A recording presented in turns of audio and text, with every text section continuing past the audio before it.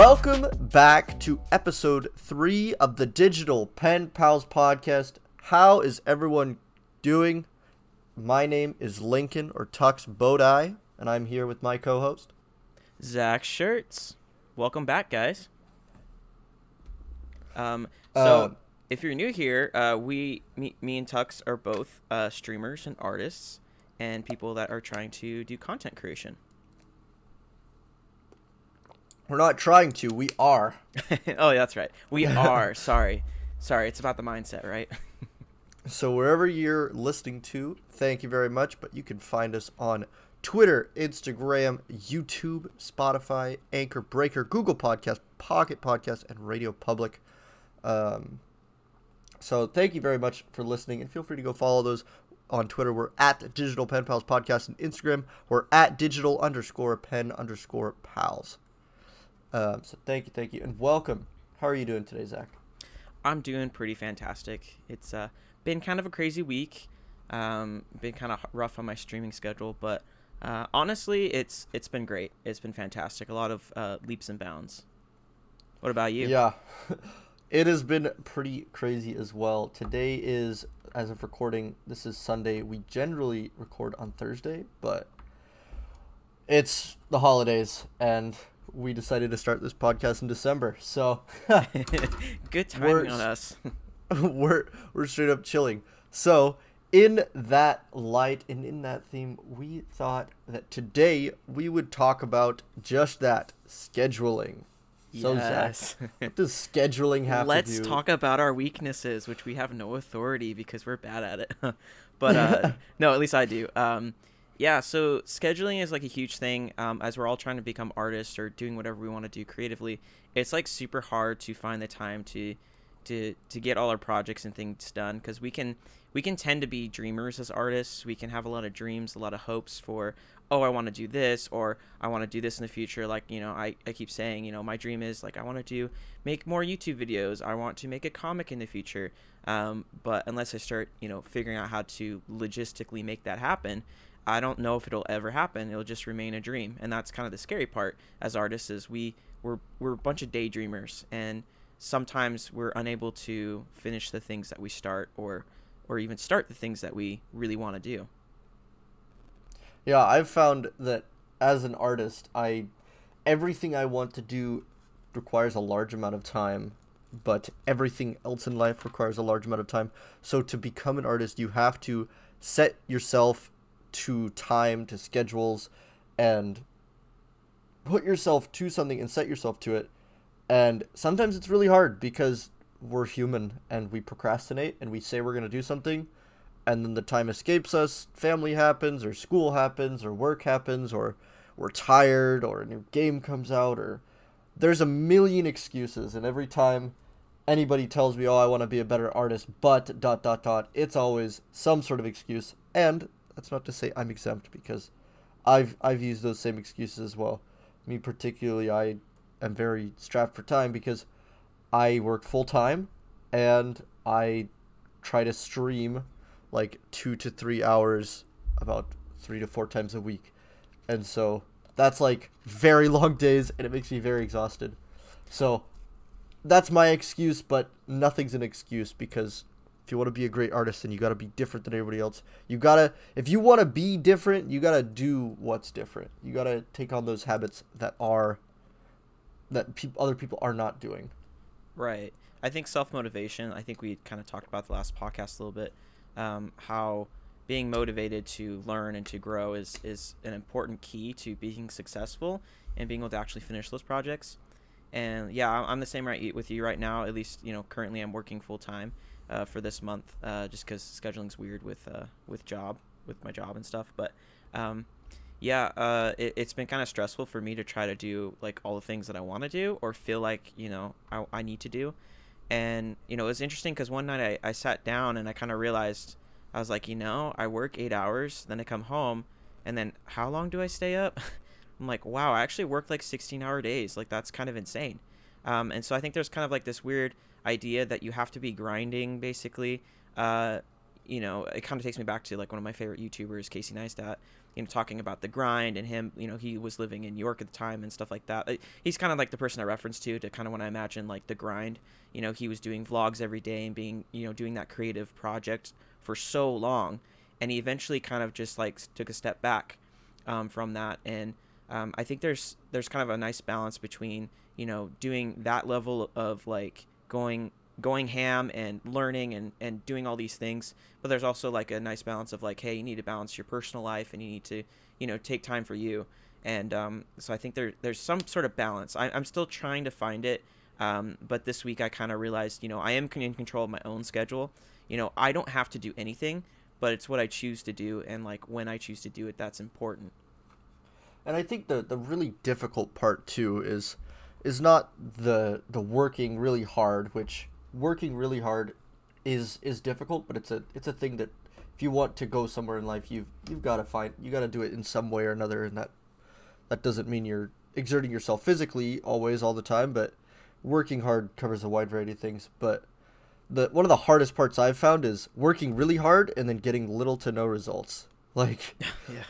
that's the hard part is about being a smaller content creator, and just a starting content creator is really one of the hardest parts is starting, because once you get an accomplishment and once you get the ball rolling, it's kind of like, right, you're on a hill and you got to push this ball up the hill, but then once you get to the top of that hill, once you hit a good spot, the ball's going to start rolling on its own, and you got to start chasing that ball. You got to ride the wave, you got to start chasing it. And you're going to face a bunch of different hills, and it's going to be hard sometimes, and then other times it's going to seem really easy, and you can make easy content once you're getting that ball rolling. But it's really difficult starting, I've found. And it feels bad sometimes when you don't meet the goals that you set for yourself, or you're comparing yourself to others, because that's a thing we do as humans, is we compare ourselves, and it's kind of hard sometimes. Right. I don't want to complain too much, but that's one thing that if you're seeking to do content creation or be an artist, is at the beginning it's very hard to find satisfaction. So you kind of just have to find satisfaction in your own work and say, I made this and I really like it. And whether or not other people like it doesn't change my opinion on it. Right. Yeah, that's the really hard part, is comparing yourself to like, it's almost like, you know, because I've been like obsessed with like numbers lately and trying to, you know, oh, how many X followers do I have, and like how many blah blah blah this and that. And you know, that's not really what it's about. It's, you know, I have to kind of remember like the base of my dream is like, you know, like I want to be able to do this as a living. And it's not, you know, how many people are following me or subscribe to me or something like that. It's got to be more because I'm really in this for the long run, and not, you know, because if I'm just focusing on number stuff, you know, I'm never going to be happy. And I've realized that as, you know, I've been able to start growing a following more on TikTok and stuff, it just almost like the numbers become kind of numb to me, where I keep wanting more and more and more, and it's like it's almost kind of addicting to that extent. And so like that's why I've been kind of realizing I'm like, I need to just kind of chill out. You know, I have high goals and stuff to, you know, gain X amount of followers, you know, hopefully in a roundabout, you know, roundabout time for a goal, like a scheduling frame, I guess. But yeah, it can get kind of dangerous when you base your value off of like followings and stuff like that. So you know, I've had a lot of good experiences just like focusing on like things that I want to draw or I want to do, making videos, like, as that's my other love, is making videos. So, you know, making art and making videos is almost similar to me, where I love doing both, and it's really nice to finish, you know, like a single little project or something and be happy with how it turned out. And there's still like videos on my YouTube channel that I'm, you know, that are good examples, and artwork as well, that I still look back on. I'm like, you know, I'm so proud that I did that. I can't believe I did that. And no matter if it gets 20 views or a million views, like I'm still just as proud of it. Yeah. I've found that projects have really helped me like move forward and grow. And like projects are almost like what helps us like schedule, right? So it's like you go to like schedule something, you're like, hey, I'm gonna draw this much every single day. But it's like, well, what is it that you're working towards? Like having a project to work towards really helps manage time, so that you can, you know, like keep yourself accountable and keep working on something. Because if you're not working towards something, then what's the point? What have you found projects to help you, and Zach? as far as scheduling. Yeah, yeah, I definitely agree. Like projects is like huge, um, and it doesn't have to be like you say project and you think of like this huge thing. I mean, at least that's what I've learned. Like when you go to school and they say here's a project and it's like a big thing, right? Mm-hmm. That's like the connotation, right? And so like I feel like for me, I realize that projects don't have to be like this some big huge thing. I mean, they can be, but they really can be short term. They can be like, oh, today I want to finish like a little thing or like a little comic book or something. And I've done that before where it took me longer than I thought, but I started a little project where I'm like, I'm gonna do like a little comic book series, and I'm gonna use the Instagram format so it fits on like 2 Instagram posts, and people really liked it, and it turned out awesome. Same thing happened with my art sticker designs that I was doing. I had made a few art stickers. I kind of was interested in starting up a sticker shop and stuff. And, I was talking to you, and I was trying to figure out, like, how can should I do more, and how should I organize stuff? And you'd mentioned, hey, you should do categories. I was like, okay, that's kind of cool. So I took what random stickers I had, variety, and I divided them into, okay, well, here we go. We got animals, we got space themes and things like that. And I eventually was able to create 4 different themes, and that was what kept me going on Twitch for like probably like 2 to 3 weeks. I was just working on art stickers the whole time, and people loved it. It was such a fun experience, and it was just so refreshing and so like revigorating to see like a final product to be like, holy crap, I ended up making 24 stickers. Like, that's insane to me. And yeah, I think for me that was like the biggest project that I've accomplished thus far, is making me feel really, really happy with the final product, and kept me motivated the whole time to keep improving. And by the end of that, like, just to add on to like the last little bit, is like, by the end of it, I was like drawing every single day so much, sketching, doing final line work, coloring. I had it down to a science where I was actually pretty quick at doing it, and I felt like I could almost draw anything at that point. And I've since lost that because I haven't been doing it every day, but it just goes to show you that doing a little bit of something every day, like, holy cow, it adds up so quick. Yeah, and I can attest to that too. Recently, I've been trying to work on enamel pin designs because I make and sell enamel pins. I'm actually launching my newest one on Monday when this podcast releases. So quick little ad, you can find that go check that out. tuxpins.com. It's a little seal. It's the self-love seal. It's promoting self-love. So when you feel alone, when you feel like you're a little seal on an iceberg, you can look at the pin and remember, I'm my own best friend. I'm super cool. Oh, adorable. And so I kind of like added a theme to that one. But so for this new pin design, because most of my pin designs, I'll sketch it out, and then I'll draw it, and then I'll say, okay, that's good. But my newest one, I want to feature an axolotl on it. Yeah, and so that one's going to be great. What I did is 3 separate streams. I just practiced drawing axolotls. And initially I was like, oh, I really like this, so this is going to be the pin. But then I was like, oh, I'll just keep learning how to draw axolotls. I'll keep redoing it. I'll keep stylizing it. And then I finally kept doing it. And so now I'm at a point where it's like, okay, I like this style of axolotl. I like this pose. And I haven't even made the final thing yet. But I'm super happy with all the sketches I have. And so now I get to look at the sketches and be like, okay, let's step back. I've spent this whole week learning how to draw axolotls, learning how to get it to look cute and nice. All the while I'm looking at other pin designs of in like similar veins, not necessarily axolotl pins, but like cute animals, and being like, okay, which ones catch my eye? And then taking those attributes and adding it. So this axolotl is going to have blue forget-me-not flowers on it, and it's a little axolotl. It's got these beautiful flowers, and I'm so excited for it because personally, I say this when I release a new pin, but it is my favorite pin so far. Oh yeah. Because right now my favorite pin that I made is my seal one. I have a blue, a pink, and a brown one, and the blue one's my favorite right now. But once I get this axolotl, that is going to take place as my favorite one.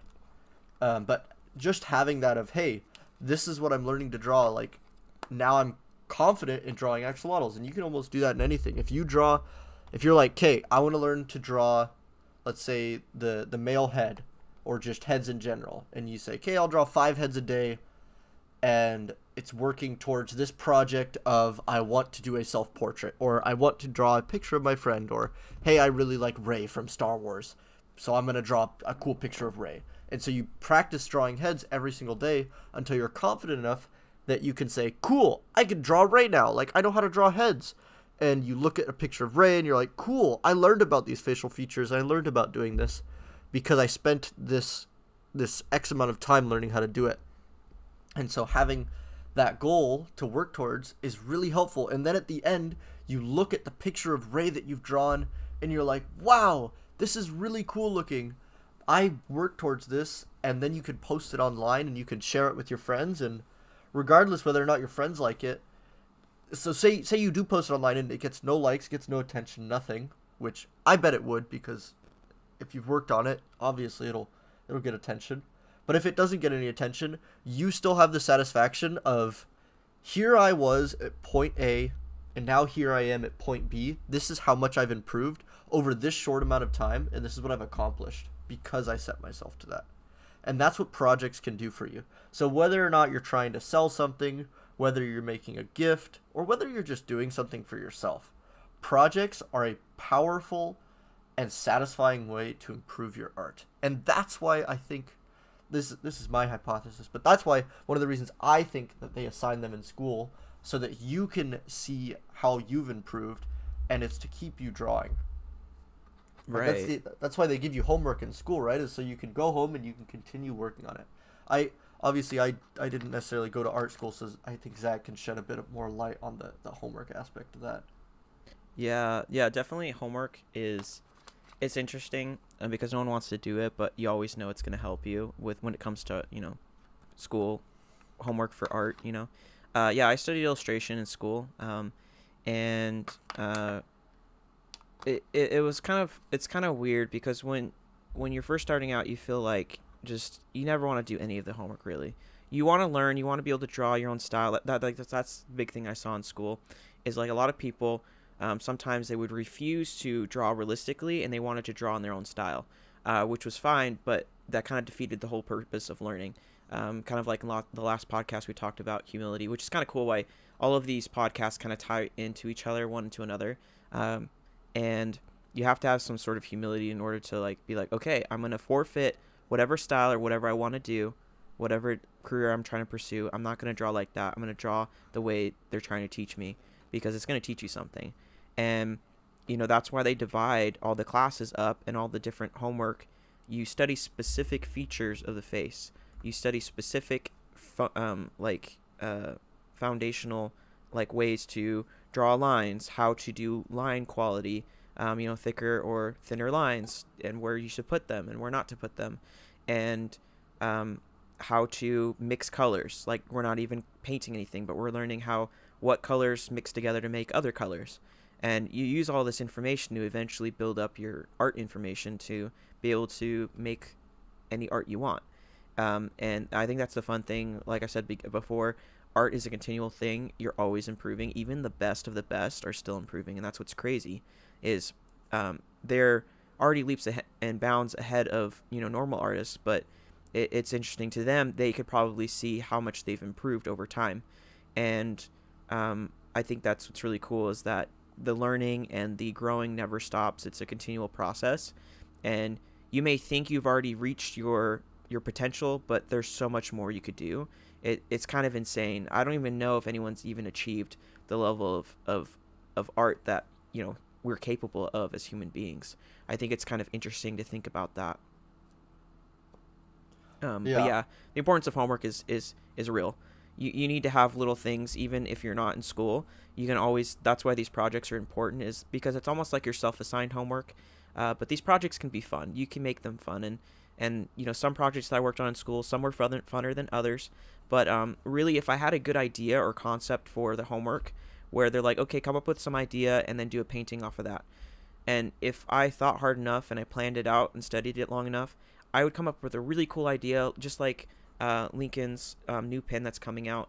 It has a lot of thought behind it, and a lot of practice behind that final product. And I think the process can be just as fun as having the final product. And so, having projects is basically like your little way of doing homework. So what advice would you give then to people, for example, like me, that are self-taught and they're doing, say, for example, like YouTube lessons, or like they're just taking whatever lessons they can find online, but none of those lessons or anything have necessarily homework. It's almost just like tutorials or like guides, or like, hey, this is how value works, or this is how form works. Yeah. I would recommend, like, what we did a lot of our assignments actually, like in a lot of my painting classes, they were called master studies, so, or master copies. And you would make master copies, you would find an artist that inspires you. And you can do this, like, apply this to like tutorials you're watching or whatever. If there's an artist working on a piece and you want to learn how they did it, and they're showing you the piece and they're taking along the journey, I would recommend maybe trying to copy that, even if it's not completely accurate, or if it's like in a different whatever. You're at least copying what they've done. And I've learned a lot from taking, and this can be kind of hard, tricky too, when you're doing master studies, because well, like in the world of painting, paintings are kind of hard to figure out because there's also the texture aspect to the paint. It's not just the colors, but a real actual oil painting in person, or acrylic or whatever, actually can have texture, and you can see their brush strokes and see how they did it or what kind of brush they were using. And so that gets kind of harder with more specifically painting, because you just Google images, you try to find the best image, but sometimes the color can be off because the camera that took the photo wasn't very good, or you're not able to see the texture because it's not in person. So that gets kind of hard. But when it comes to digital art, which I think majority of us are digital artists, I think you can take any piece of artwork you find and just try to deconstruct it. Try to figure out how they did it. You're like, oh, maybe they laid down this color first, and you start to learn their process. And so I think that's the biggest thing that I took away from school, is that you learn to look at things and be like, how did they do that? And slowly you start to figure out, some people reveal their secrets, some other people don't. You just have to guess. But by the end of it, when you're able to copy something like relatively close to what it looks like for the final product of theirs, it's kind of interesting to be like, wow, that actually looks pretty similar. Like, I did a pretty good job. And then each time you do that, you start to learn about how they start to do things and how they're thinking. You get into their mind, you get into their head, and that eventually gets you to the point where you're able to just copy just about anything. And like, that being said, if you're doing master studies, like I've done some like screenshots and stuff and try to do little studies from that. I always accredit the screenshot I used, and I'm not claiming it my own artwork. That's an important thing to do. But it's just a good way to practice and study. And I think I know you've been doing that, Lincoln, with a few people. You've been copying some of their different techniques and things. And so it's important to learn from other artists and be humble enough to look into people that inspire you and try to figure out, how did they do that? Because that's exactly what you need to do to learn. Yeah, and I think studies are one thing that I've been trying to do recently more, because I feel like for me, it's weird. The idea of studies to me are really boring, and oh yeah, I have like a weird opinion towards, like, I don't know. I guess it's weird because there's this weird line between, oh, am I copying this? Like, is this really my work? And it's like something, when you're done with it, you kind of feel weird sharing it. Like, hey, I took this person's art and I literally just copied it. Like, look, I did it. And it's like, well, how much of that is like yours, or how much does that come from the artist's beautiful composition and color choice and all the decisions that they made that you didn't even know they made, but you were just copying it. Right. But I think studies were one of the things that I like. I'm not excited to do them, but then every single time, without fail, whenever I do a study, I'm always learning something and I'm always having a great time. Yeah, I've seen you improve, honestly, from what I've seen. Yeah, and studies too are another thing that when I first heard of them, I thought I had like discovered some sort of like secret, or like some sort of like, people do this, like what? And like, as someone who like has never taken any like formal art training really, like when I heard about studies, I was like, this is so bizarre, like people do this, what?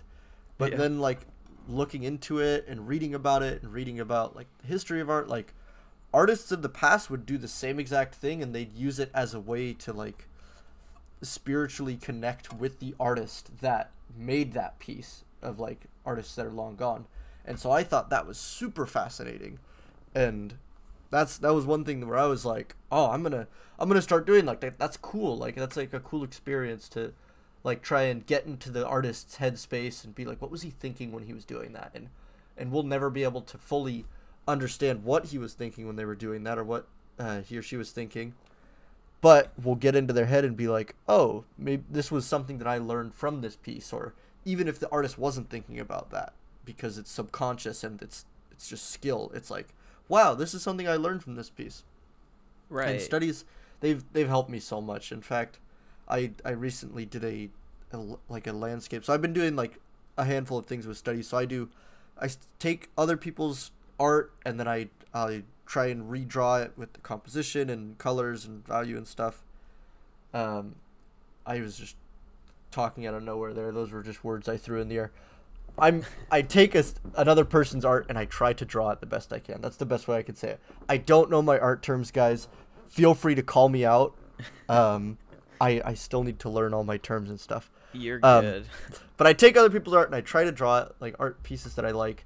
And then the other one I do is I take landscapes that I like, or like environments that I like, and I try to redraw those. The most recent one I did was a desert scene that I really liked how it turned out. I think I showed you that one. Yeah, I like that one a lot. But I want to do them more because I'm really inspired by desert scenes and by like Arctic scenes, and I want to do some sort of combination between desert and Arctic scenes, because I think there's some cool mashups, because I think it's just cool to mix two things together. So I want to take like desert and Arctic and then mix it with Western and Western and medieval, and have a really interesting setting. And it's like a cold, snowy, frozen desert with medieval cowboys. That'd be cool. Yeah, I think those two things are similar too. Like, yeah, and that's what's like getting into artist heads, is you start to figure out it's kind of hard because a lot of like the original ideas in quotations are kind of already taken, but there's a lot of niches that you can combine to create a new original idea. It's kind of like getting like clippings and making them into a collage. Is it collage? Is that right? That sounds wrong for some reason. But you basically are mixing and mashing things together to create a new original idea. Like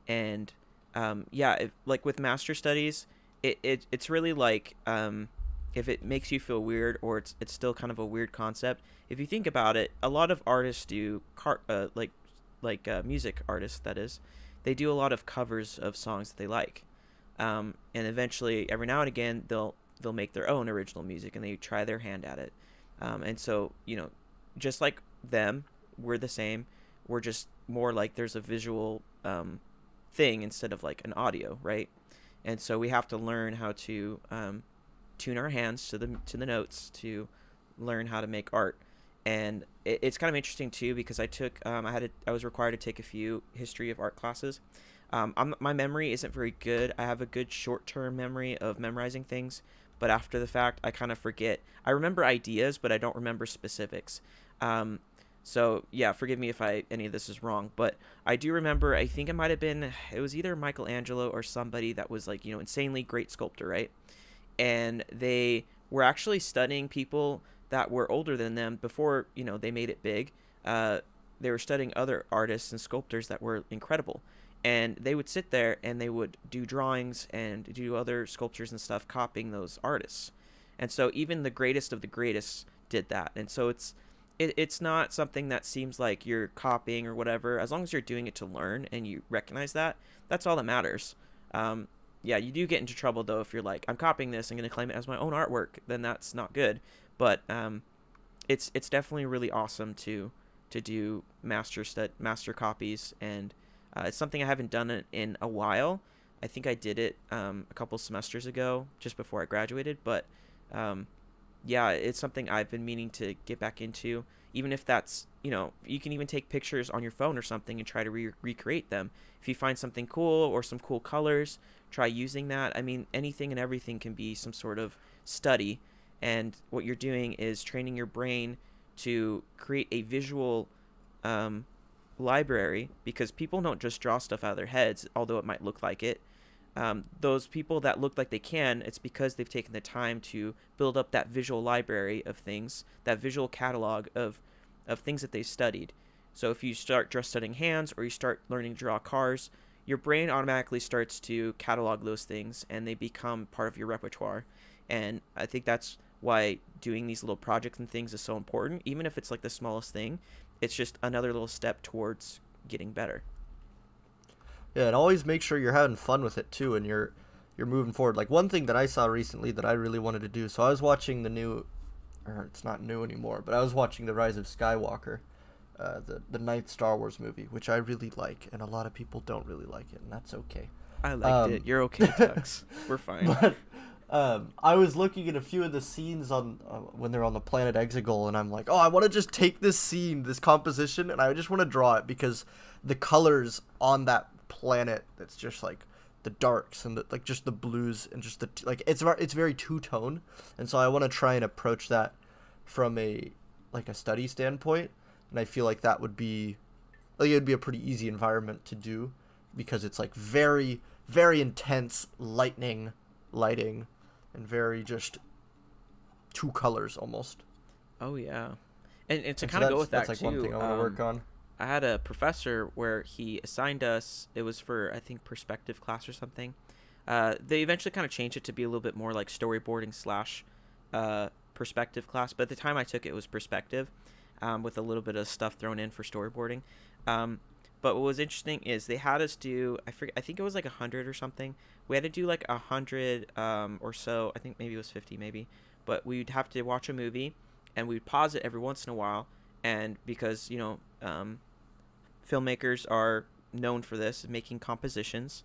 That's a fundamental skill to learn as an artist, how compositions work and how to balance out, the space and the format that you're working on. And so he had us watch a movie, pick a movie, pause it every so often, and we would literally just draw, like, just with black and white, no, like, detail, nothing, just basic shapes and stuff, and we would draw out the scene and just to see how things look. And by the end, you have all these little thumbnail squares, like very, very tiny. They're not very big. And you just have this whole list of things like that. And so, like, that helps you learn to think like basically like a filmmaker would, because visually, when it comes to art versus film, they are pretty similar, where illustrators and artists have to do the same things. And, that's something that my professor challenged me to do is, hey, like, just make like 100 or 1,000 thumbnails like that, and they're like, yeah, send them to me once you're done. I'd love to see that, because he's assigned other people to do that, and it's been really helpful for them, and that's something that I just now remembered that I never ended up doing. So that's part of my homework that I should probably be doing every once in a while, even on streams. That would be fun. As long as I'm having fun and learning, I can trick myself into feeling like it's time well spent, because it is, but sometimes it feels boring. Awesome. And we also want to give you guys another challenge this week. Last week we gave you the challenge of taking something that you drew way back in the past when you were younger or an early artist, and to redraw it and see how it turned out. We'll be posting ours on social media, whether that's through our Discord. I don't know where you're going to put yours, Zach, but I'll likely just put mine in the Discord. In my personal stream Discord, just to show everybody. Right. Probably same as well. Awesome. But for this week, Zach, would you like to tell us what the challenge is? Yes. So here's the little challenge. So create a project. Find something you're interested in, whether that's the smallest thing. It could be like just designing like a new sticker, or maybe designing a little new character. Something that's simple. Nothing that's going to make you stress or freak out. Make it simple. Make it fun. And work on it every day for any amount of time, whether that's like 5 minutes or 50 minutes. But sometimes I found if you start working for 5 to 10 minutes, you usually kind of get more into it, and it's a lot of fun. And by the end of the project, you're going to feel like you've done something. Just like we stated before with the projects we've worked on, we always feel great after we're done because it feels like an accomplishment, and you really can kind of feel like, oh, I progressed. Like, even if it was just a small step, I progressed towards becoming better. And, actually making things, because artists, we're kind of expected to make things, and it kind of makes us feel good when we do that. So yeah, something you're working towards is going to make you feel like your artwork is improving, because each little project you do gets you closer to being a better artist. So yeah, create that little project, work on it every day for just a little bit of time every day, and then tag us on social media. All our social medias are listed below if you've already forgotten them. But yeah, be sure to tag us there and show us what you worked on and tell us about the experience. And we do promise you that it's going to help you out like a lot. It'll make you feel better, even in these times of still uncertainty. You guys can at least control your artwork. You can control what you work on, and you'll feel better for it. So be sure to tag us, and we're really excited to see what you guys do. And don't be super stressed about these assignment challenges things. These are here to help you, and these aren't supposed to be things to stress about. And whether your project is, I'm going to start working on a webcomic, and I'm going to do the first chapter of my webcomic within the next month, or I'm just going to design a character over the span of 3 days and work on it for 30 minutes each day, or even 5 minutes each day, then that's okay. Just find something that you can work on, a project that you can work on, and specifically over multiple different days, because working on it on multiple days makes it seem like, well, it puts you in the mindset of, hey, this is a thing I do, this is part of me, this is part of my daily routine, I am an artist. If you want to be a great artist, then start acting like one now. And that's not saying act like you're the best around, but pick up the habits, pick up the routines that great artists have. Because if you're not going to become a great artist overnight, you're not going to pick up all those habits overnight. You got to start them now. And that's one thing I've been trying to do and I've been struggling with is I'm like, I want to become a great artist. I want to become good at my craft. I want to become good at this and that, but I'm realizing I don't even draw every day. I need to get a lot better at that. And so that's what I'm working towards, is picking up those habits, and I want you guys to do that as well. And that's what these challenges are. Yeah, they're supposed to be fun. So it can be as small or as crazy as you want. We can be very ambitious as artists. Like, I've experienced that this week, feeling like I have all the ambition in the world, but I realistically don't have the time. But just do whatever fits whatever schedule you got, and it can be the smallest little thing too. It doesn't matter. And yeah, just like what Lincoln was saying too is, being able to state that you're an artist. I think that helps. Like at the beginning of the podcast, I said we're trying to. You're like, no, we are making content, and I'm like, you're correct. So that's something that I've been doing more of, like as I'm streaming a lot on, like, whether that's TikTok or Twitch.